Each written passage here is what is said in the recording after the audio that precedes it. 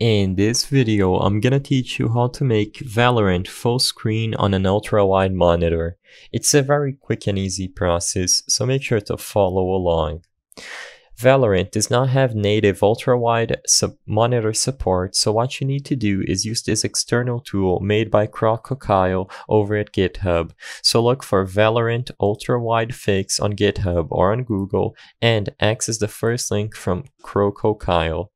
As you can see in this page, they have the instructions listed, and what you have to do is download the latest release by clicking on the Releases tab at the right side of the screen. After downloading the tool, simply extract it somewhere and run the install.bat file that you can find inside the zip folder.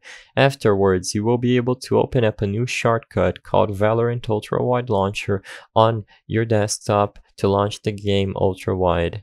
I hope I was able to help you on how to make Valorant full screen ultra wide. If this video helped you, please be sure to leave a like and subscribe for more quick and easy tips. Thank you for watching.